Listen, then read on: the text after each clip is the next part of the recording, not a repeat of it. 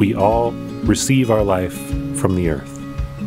And one of the great joys of life is recognizing and celebrating the connection between yourself and between the world around you and the people around you. And that's your community. There's this concept that community is more than just people. It's the plants and the animals and the soil, everything surrounding you, that you're all part of the same community.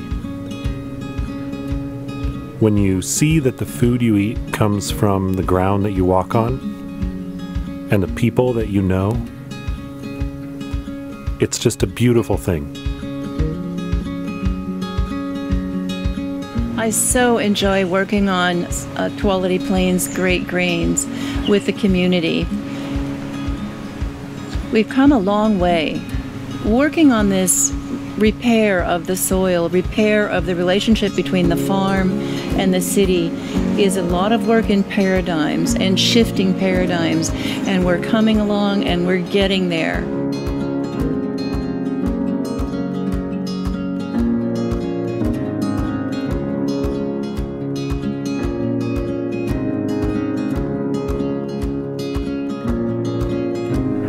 My name is Catherine Doimling, and I'm the founder and CEO of Cook With What You Have here in Portland, Oregon.